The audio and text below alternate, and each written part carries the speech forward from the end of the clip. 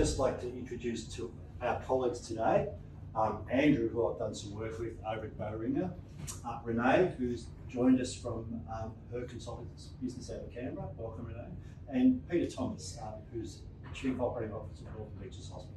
I'll just ask you all to just give us a little bit of a background on yourself, if you wouldn't mind. You want to start, Andrew? Sure, yeah. So I'm Andrew. I'm head of cardio-renal metabolism TA with Boehringer Ingelheim. So I've been in the pharmaceutical industry probably 25 years. I'm a vet by background, but predominantly probably a little unusual in our business, and we're still very much involved in primary care rather than specialty care, although the business is transitioning at the moment. So good to be here. Good morning, I'm Peter Thomas, Chief Operating Officer. I'm also Chief Medical Officer in Northern Beaches, which is probably a private partnership in New South Wales. Background, started out life as an intensivist in the UK. You can probably tell from my accent, and then came across to Australia. Been a health executive for the past 15 years. In a number of different roles, but particularly I've worked in regional rural New South Wales and big redevelopments out in the Beardmore public hospital, and now venturing into this interesting paradigm of the Triple B in New South Wales. And probably on the back of that, I do a lot of work with the federal government on the National Clinical Workforce Strategy, the scope of clinical practice review, and some of the other workforce strategies that's currently, I suppose we're working through some strategies with the Department of Health and My name is Renae. I too have a clinical background as a pharmacist originally, but I work as an advisor to the health sector these days.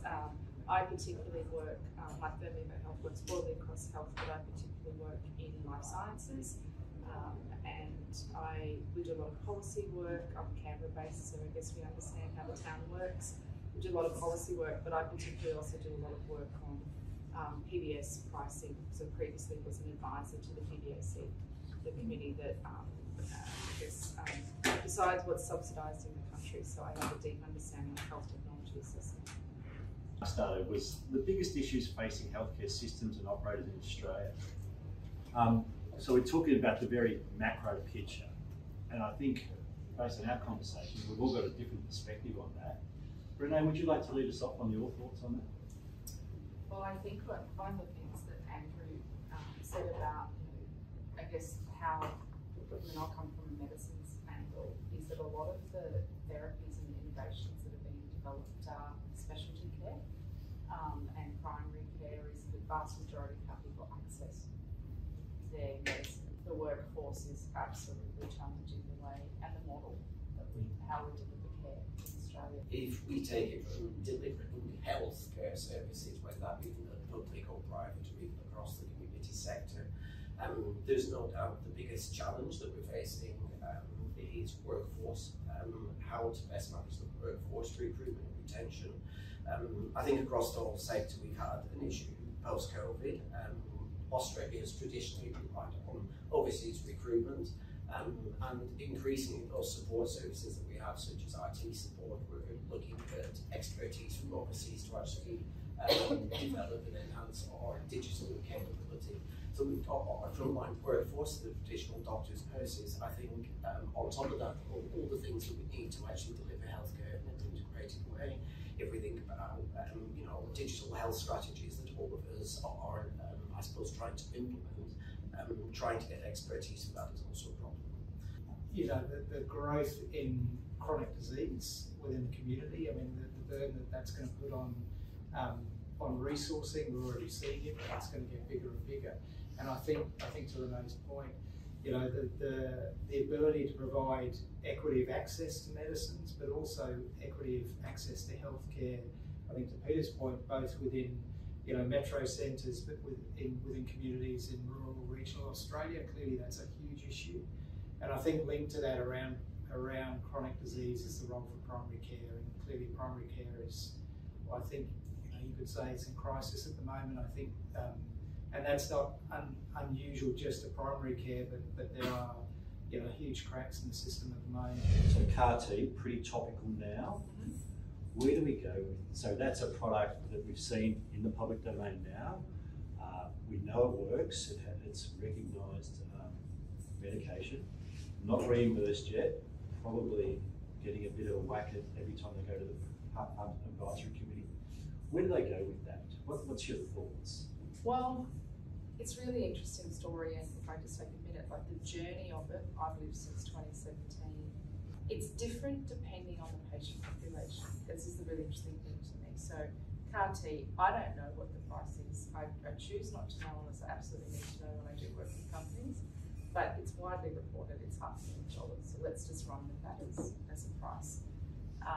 Give anyone sticker shock, right? And that's just the cost of the product, let alone the cost of delivery.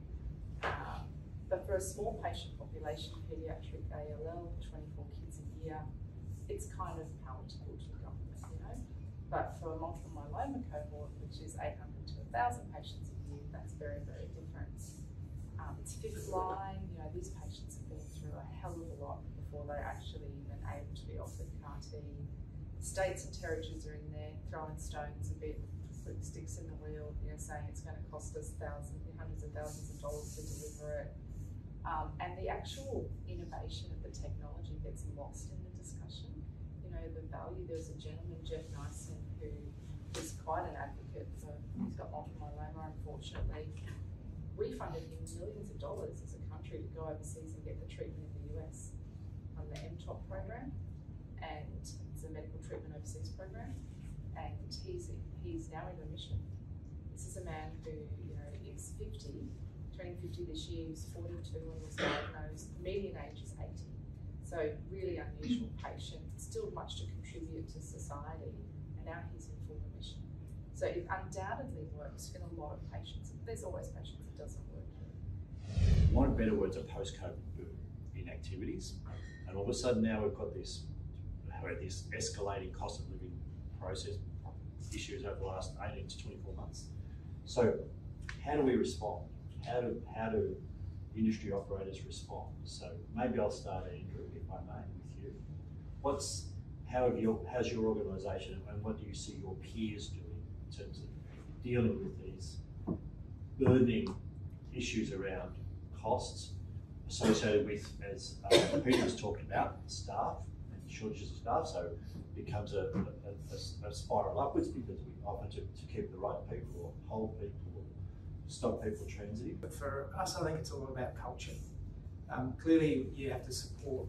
You have to support people through these times. It's difficult, and you need to, where you can provide monetary support in terms of, their compensation. That's fine, but there's a limit to what you can do there. So I think people come to work not just to earn their daily bread. Clearly, that's very important to them. But I think in terms of their purpose is critical. So I think if we can ensure that people understand the purpose of the company, that they understand their own part within that. We talk a lot about empowerment, and we struggle with that, I have to say. I think as an industry, well, certainly as a company, but I think it's probably true through the industry, I think there's more and more process that we put in place, which sometimes can prohibit empowerment, but we certainly try to empower people. Often people will stay even though they could earn more elsewhere because of the people they work with, because of the culture, because of, as I say, the purpose, intent, and the values of the organisation. So I think they're the things that you have to keep constant, because during good times that's great, but it's during times like this when those are really the things that keep people sticking. Yeah. And people will will show you pretty quickly if you haven't got those things right. Expanding that onto your broader question of going to market. Yeah. What do you observe? Two things in terms of our go-to-market, and we're transitioning from this sort of broad primary care markets into the specialty care markets probably a bit later than others, but I think there's two things. One is just being incredibly close to the patient and understanding that. That's something we've always tried to do, but I think becomes more and more important. And that's, we talk a lot about patient journeys and understanding the patient journey and understanding, the barriers for patients, but really truly understanding them, not just what's on a piece of paper. And the second, I think, is about value delivery. And again, we've talked about the value delivery for the payer, but it's value delivery for, for all of the stakeholders, for the payer, for the patient, for the you know, for the healthcare professional, whether they be a pharmacist, whether they be a general practitioner, whether it be a cardiologist, because the value proposition is going to be different for each of them. And so it's about being able to demonstrate, communicate, engage around that value proposition for each of those particular stakeholders. And that's not easy. You know, it's not a one-size-fits-all. Yeah. But that's also much more rewarding as well for the people who are working for us.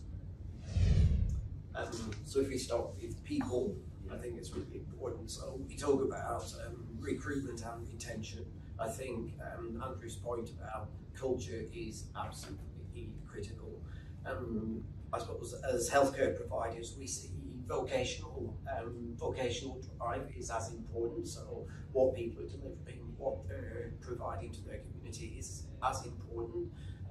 In many cases as salary. So I think you're right. You know, it's really important to think about what culture you have in an organisation, but constantly engaging with the workforce is critical to retention. So I think recruitment is one step, but actually keeping those people, especially those experienced people that can help deliver the service you're trying to do is absolutely important. Just talk about the last topic we had on our conversation today, which was digital health. Okay, we've had a digital health project last year for the government. They published a significant report. How is digital health really going to enable? Interested in your thoughts. I think it's interesting because in the hospital sector we're moving more across to digitalised medical records, or EMRs, electronic medical prescribing. If we think about what the feds have done in their investment in safe script and safe prescribing and trying to have e-prescriptions for high cost high risk medications, all of that is great. However, I think the biggest issue that we're facing is twofold. We have a lack of interconnectivity. Is very clear. You talked about home monitoring systems. We have been looking at partnering with a particular group, but it's about who owns the data whilst it's being transferred between the community, the healthcare provider who's responsible for that. So I think once we have a proper legislative framework for digital health and indeed AI, and I'll talk about that in just a second, I think that's one of the biggest barriers, because we have a lack of connectivity. People have their own platforms, interfaces, and different cybersecurity requirements. So when we're trying to partner in our organisation, we're partnering with 8 or 9 different providers to have an integrated digital system, which makes it almost impossible from the IT architect perspective, and it makes it very, very difficult from product compatibility, and also from the end user point, if we go back to the patient, the clinician on the front line who's trying to use these different systems, it just isn't easy. So I think that's a big barrier. And I agree that we are a laggard, and we do, the 1% of the health, pharmaceutical market, the 1% probably the digital market as well. I don't know the stat for that, and so we watch and wait, and we do that too often. I'm most hopeful for that sort of like grassroots digital interface to work than I am at the top level. I think it'll be a ground up innovation, because I think the patients will drive it and they will want it, and then that will drive the systems to be able to enable it. Because a patient at high, hypertension is a perfect example. Many people suffer from white coat syndrome. They go into the doctor and the measurement that they get there is not their true measurement. It's actually the best place for them to take a lot of their observations. So I'm the most hopeful for that. I was reading a report from the American Medical Association, and I think the bulk of physicians there, they talked about all of the opportunities, particularly around AI in terms of patient care, but a big focus of it was actually just around all the administrative burden. And I wonder if, is there an opportunity even in that situation in the hospital, to use translational services or whatever. I don't know all the technical terms for the AI sort of algorithms, etc. But to actually strip some of the administrative burden off clinicians, and I think particularly in primary care, perfect opportunity, but in order to do that, you've got to have that interoperability of data and that sort of sharing of data. But that seems to me, you know, outside of clinical care of patients, maybe that actually would free up a bit of time. Now, how you do that, I don't have any answers. And I think the other, you know, probably other question for me is around trust. So I think, you know, is there enough trust in around security, cyber security? So that's a, you know, that's a big issue I think that we have to address. But I think we can all see that the opportunities are enormous.